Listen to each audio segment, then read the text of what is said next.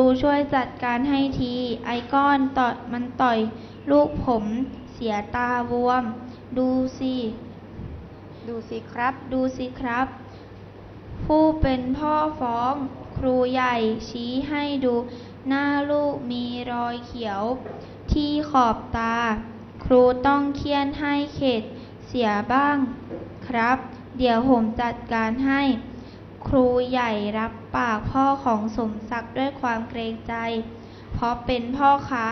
ใหญ่รวยเคยออกเงินสร้างโรงเรียนตั้งข้อหลังซ้ำมีลูกชายคนเดียวประคบประหงมกันเป็นเทวดาความรักที่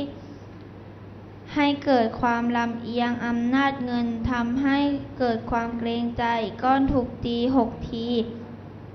เพราะต้องเอา2 คูณกลางวันนี้วันนั้นหลังจากเด็กออกจากห้องไปหมดแล้วครูเกรียงเรียกก้อนเข้าพบทำไมไปต่อยสมศักดิ์เขาละก้อนเป็นน้ำเสียงที่แสดงความปราณีเขาว่าผมไอ้ขี้ขโมยครับเราต้องอดทนสิก้อนเกิดเป็นผู้ชายต้องอดทนเสียงเขาว่ามันไปไม่เจ็บแสบอะไรเราทำร้ายเขามันผิดกฎของโรงเรียนครูเห็นใจเธอรักเธออยากเห็นเธอเป็นคนดีมีเรื่องอะไรครับข้องใจมีเรื่องอะไรครับข้องใจก็ต้องเล่าให้ครูฟังบ้างครูเหมือนพี่หรือพ่อของเธอไม่ต้องกลัวมีอะไรบอกนะครูเกรียงยื่นมือไปลูบหัวก้อนเบาๆด้วยความรักที่มีต่อศิษย์ซึ่งบางทีก็เสมือนลูกน้ำใสก็เสมือนลูกน้ำใสจากดวงตาอันขุ่นมัวคู่นั้นเริ่มไหลออกมาอาบแก้มเป็นครั้งแรกที่ครูเกรียงเห็นน้ำตาของก้อนมันเป็นน้ำตาแห่งความตื้นตันใจความน้อยใจความดีใจรักคนกันอาจเป็นครั้งแรกที่เขาได้รับความอบอุ่นได้รับความเห็นใจเคยแต่ถูกดุด่าถูกตำหนิคาดโทษหมายเรียวไม่มีใครเป็นมิตรกับเขาเลยก้อนมองที่ตามครูเกรียงไปจนหลับตาความสุขจนหลับตารับตาค่ะรับตาจนรับตาความสุขที่เขาได้รับเพียงชั่วครู่กำลังจะหมดไปพร้อมกับภาพของครูที่รับไปชะโงกดูที่ตรงหน้าต่างแต่ไม่มีครูเสียแล้วกลับมานั่งที่โต๊ะหยิบหนังสือขึ้นมาเปิดภาพผุดขึ้นบนหนังสือจนจะทยอยกันมาเป็นลำดับสีเขียวแดงของหวานเย็นกล้วยปิ้งร้อนก๋วยเตี๋ยวข้าวราดแกงข้าวต้มมัดส้มโอภาพสุดท้ายไม้เรียวกำลังลงหลังตัวเองปิดหนังสือเดินไปริมน้ำ1 แก้วเต็มกลับมาฟุบลงกับโต๊ะภาพยายหัวขาวโพลนถือไม้ไล่ตีปากก็ด่าอยู่ไม่ขาดขึ้นบนกระท่อมเปิดหม้อข้าวหมดหม้อปี๊บข้าวสารก็เกลี้ยงล้วนแต่เป็นภาพของความผิดหวังแล้วภาพที่ตนปรารถนาก็มาแทนได้สวมกางเกงชุดใหม่กระเป๋าหนังสือใบงามสมุดเนื้อดีมีรูปปกเป็นอัศวินกำลังขี่ม้าดินสอแท่งสวยกำลังอร่อยกับก๋วยเตี๋ยวชามใหญ่ซ้ำหวานเย็นอีก1 แท่งเพื่อนพากันมาเล่นด้วยแม่กำลังโอบกอดลูกหัวเสียงระฆังดังขึ้น ภาพจริงและภาพปลอมที่เกิดขึ้นบนจอแห่งจิตของก้อนก็ล้มหายไปลุกจากโต๊ะไปดื่มน้ำเปล่าๆอีก2 แก้วเตรียมเข้าเรียนข่าวก้อนขาดโรงเรียน3 วันเป็นเรื่องธรรมดาสำหรับครูในโรงเรียนแต่เรื่องเงินในกระเป๋าถือของครูสตรีนั่นสิเป็นเรื่องโจษจันกันในวงครูเกือบทุกคนลงโทษก้อนครูลืมกระเป๋าไว้บนโต๊ะพักเดียวเงินหาย50 บาทพอดีรุ่งขึ้นก้อนขาดโรงเรียนเลยคิดว่าก้อนไม่กล้ามาเพราะกลัวครูทำโทษด้วยเหตุนี้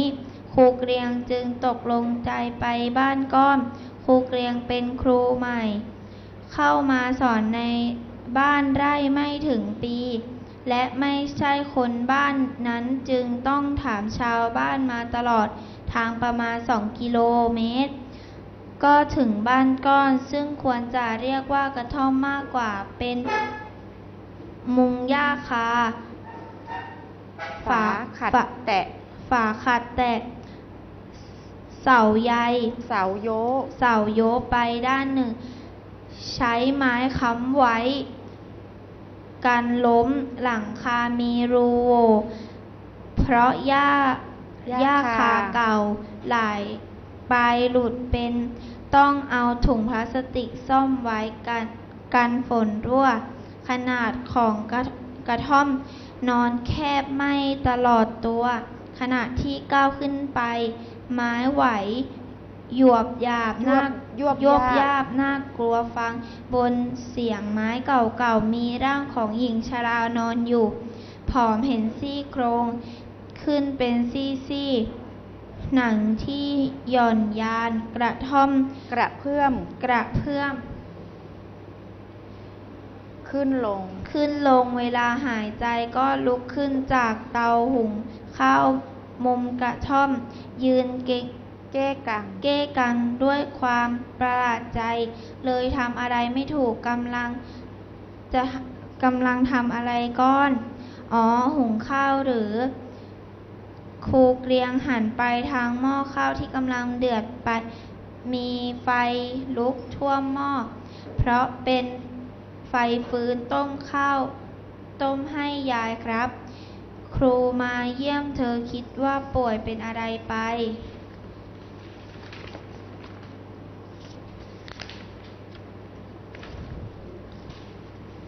ใครมาหือก้อนใครมาเสียงแหบเครือของยายครูมายายครูครูแกทำถ้าจะลุกขึ้นนั่งแต่ครูเกรียงห้ามไว้ผมมาเยี่ยมครับป้าเห็นก้อนหายไปหลายวันคิดว่าเจ็บป่วยเป็นอะไรไปฉันป่วยเสียหลายวันก้อนต้องขาดโรงเรียนแย่จริงๆครูคนหาเช้ากินค่ำมาเจ็บเสียก็ไม่มีอะไรจะกินได้ก้อนพอเก็บผักหักฟืนบ้างรับจ้างรับออนเขาได้เงินมาซื้อข้าวสารหุงบางวันก็อิ่มบางวันก็ไม่อิ่มเฮ้ยแกหยุดแกหยุดหอบพอดีก้อนยกชามข้าวต้มมาให้เป็นข้าวต้มเหลวๆมีน้ำมากกว่าเม็ดก้อนพยุงให้ยายลุกขึ้นนั่งแล้วเริ่มกินข้าวต้มเสียก่อนก้อนจัดการกับข้าวต้มที่เหลือก้นหม้อข้าวต้มเปล่าใส่เกลือเค็มๆรสหวานมันของข้าวใหม่ทำให้ข้าวต้มหม้อนั้นหมดไม่รู้ตัวป้ากินยาอะไรบ้างหรือเปล่าครูเกรียงหันไปทางยายของก้อนที่อิ่มแล้วกำลังดื่มน้ำจากกระป๋องนมเก่าๆก้อนมันซื้อมาให้ไม่รู้ยาอะไรกินเข้าไปพอหายปวด ก็ชี้ไปทางขวดยาครูเกรียงหยิบมาดูและต้องแปลกใจเพราะตัวหนังสือที่ปิดไว้ข้างขวดบอกชื่อยาแอสไพรินเป็นลายมือของเขาเองยายในห้องพยาบาลโรงเรียนครูเกรียงคิดเมื่อลงบันไดบ้านก้อนมาแล้วครูเกรียงรำพึงกับตัวเองว่าก้อนเธอไม่เลวไปทุกอย่างที่ใครๆพากันเข้าใจหรอกครูไม่ตำหนิเธอเลยที่เธอขาดโรงเรียน3 วันครูเสียอีกควรละอายเธอพรุ่งนี้ครูจะลาโรงเรียน4 วันเพื่อกลับไปเยี่ยมแม่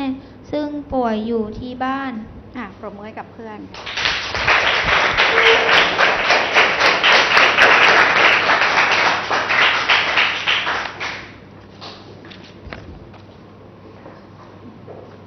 ละฟังชัดไหมเอ่ยชัดไหมเด็กที่ครูไม่ต้องการนักเรียนฟังชัดทุกคนขณะที่ฟังคุณครูก็เห็นทุกคนตั้งใจฟังทำไมจึงตั้งใจฟังเพราะเรื่องมันทำไมคะเพราะเรื่องมันน่าสนใจใช่ไหมเริ่มต้นตั้งแต่เริ่มเรื่องมากระทั่งจบนะคะเป็นเรื่องที่น่าสนใจเป็นเรื่องของเด็กผู้ชายคนหนึ่งที่คุณครู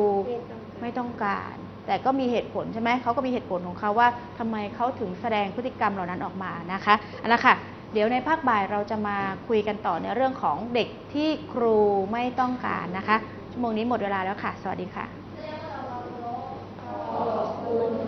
ะ